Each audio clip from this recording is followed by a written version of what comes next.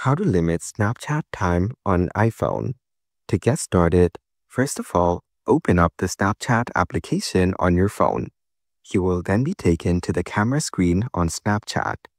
Here, you can take snaps and videos on Snapchat. On this screen, tap on the capture button to take a snap. You can now edit the snap using the different edit options available at the right side of the page.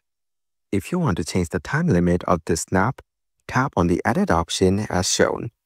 Here, you can change the time limit of your snap between 1 to 10 seconds. For example, let's select 2 seconds. Your friends can now view the snap for only 2 seconds once they open it. You can do the same for your other snaps and change the time limit.